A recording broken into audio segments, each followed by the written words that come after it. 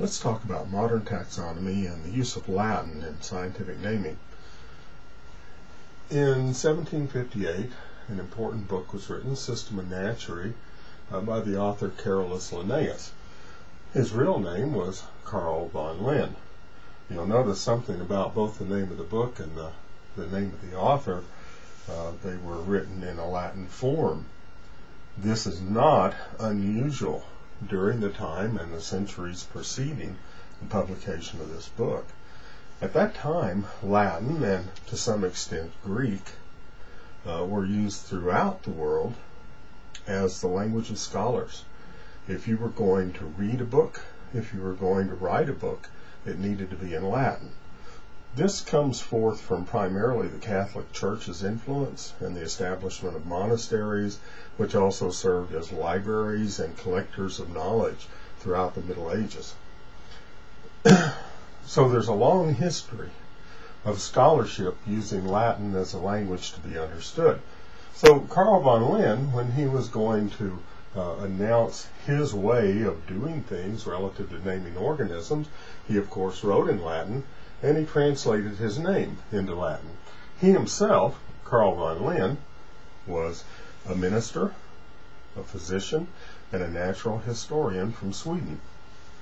He saw it as his duty to fulfill parts of the Bible from the standpoint of continuing what he viewed as Adam's work of naming all living things, but doing it in a scientific manner. So you see there's a cross purposes here of religion and science with Carl von Linne.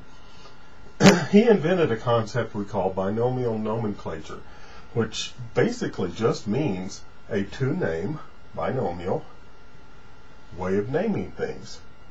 Nomenclature. This two-name way of naming things involved what we call a genus and a species. You can also kind of remember these somewhat from the idea that genus is like a general name and species is like a specific name. I've got some examples here of scientific names. Homo sapiens, that's us. Canis latrans and Canis familiaris. There's several things to notice about these names. One is the genus name is always capitalized. The reason for that is genera, the plural for genus, are always in the form of Latin nouns. And all Latin nouns are capitalized. This is a little different from English. We capitalize names, but nouns are not capitalized, but in Latin they are capitalized. All of the species names are not capitalized. That's because these are all adjectives, descriptive of the noun. Also, I want to point out, and this is a problem students sometimes have, species is both singular and plural. If you take the S off and say specie, you're talking about a kind of coin. But if you're talking about one species or 20 species, it all has the same form. The other thing to notice about the binomials and the format: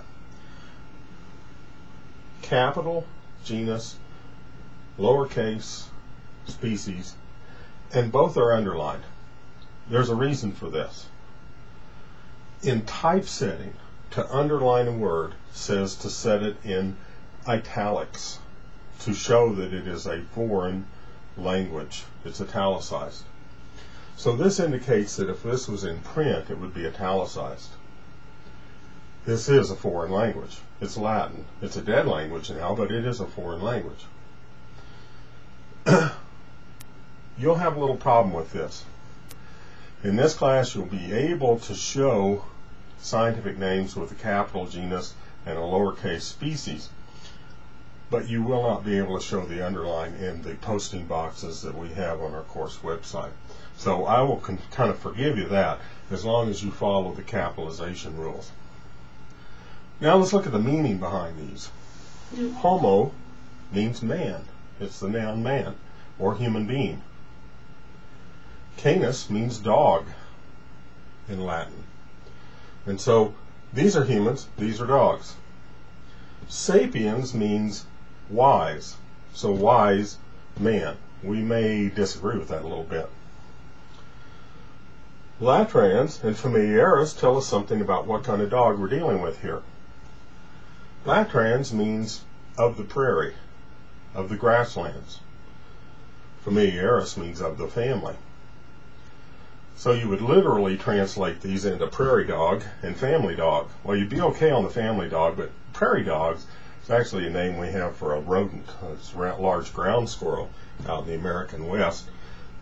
This Canis latrans, prairie dog, is the coyote. Let's stop there, and then we'll go on to look at the importance of using Latin across languages for scientists in naming particular kinds of organisms.